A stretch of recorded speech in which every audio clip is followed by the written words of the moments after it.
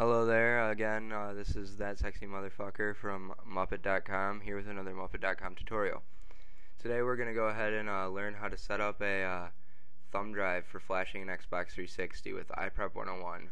It's gonna load your firmware onto your thumb drive so you can boot from your thumb drive with a hacked version of Windows 98 to flash your Xbox 360. Alright, first step to getting this done is you're going to want to download the program that's in the description called AutoXpins 2008. Once you have it downloaded, you're going to want to extract it from the archive, which is it's just an exe. Just extract it onto your desktop and go ahead and open that up. Alright, once you got it open, it'll start running these commands up here, which is just connecting you to Xpins. Because without this program, you have to do it through IRC and an FTP client, and it's kind of annoying. So we're just going to let this run quick until we get the two directories up here.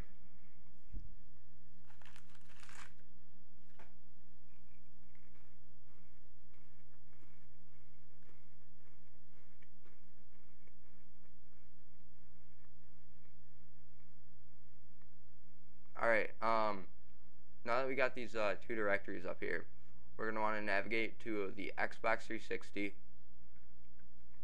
and then go to firmware.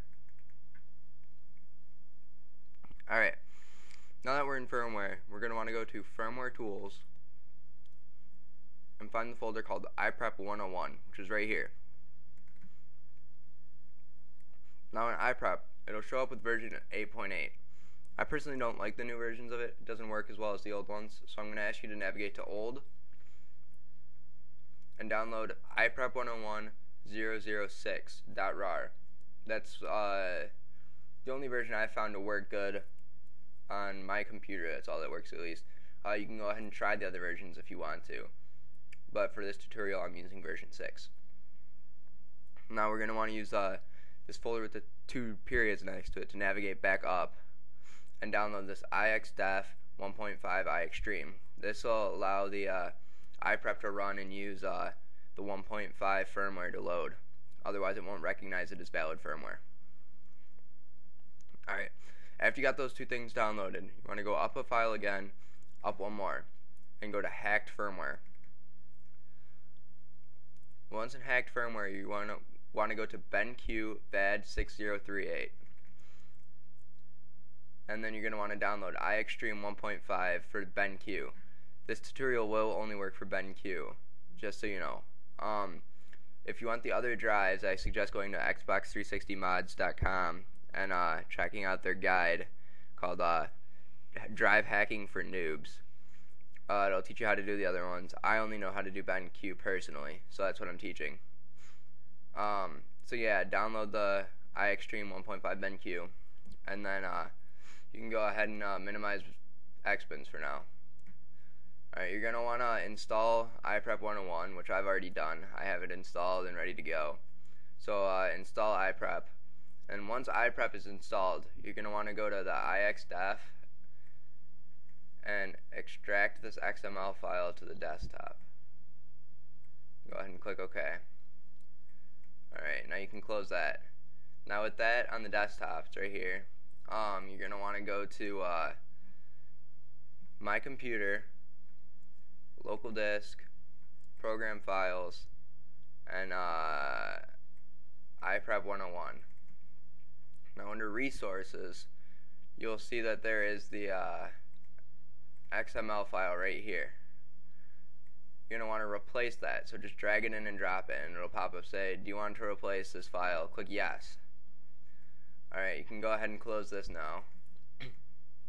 Now what you want to do is open up Iprep, which is right here. Click select your SATA RAID controller. Mark this patch MTK Flash. Yours probably won't be marked to start off with, so go ahead and mark it. Next you're going to want to go to Load Firmware and select this iExtreme 1.5, which is the just click on the archive. That's all you got to do. It'll say found BenQ Stealth or iExtreme 1.5 Stealth 12x. Do you want to use this file? Go ahead and click yes, and it'll load that there. Now the destination is the where it'll set it up. Do not choose the C drive. you're going to want to choose whatever your flash drive is. Mine happens to be E. And then when this becomes clickable, you're going to want to check that box and make it so that it's a bootable device. Then what you want to do is go ahead and click Prepare Destination, and this box will pop up saying Making Drive E bootable. And it'll say a bunch of other stuff. It's just copying files over to your thumb drive.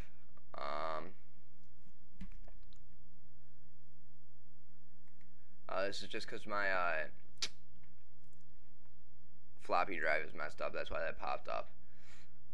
But this should still finish. See, it's finishing right now. Copying the batch files, firmware, and the tools, and then creating a backups directory, and it says all done.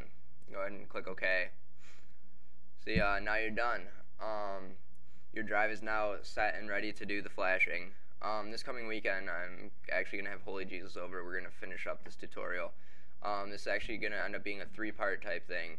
Right now we already got the video up, opening up your Xbox 360. Now we have this one will be done, is setting up the flash drive for flashing. And then the 3rd part this weekend will be actually flashing your drive. That'll be up soon. Go ahead and watch that. Thanks for watching. Go ahead and join the forums at our website and start commenting. Thanks for watching. It's That Sexy Motherfucker.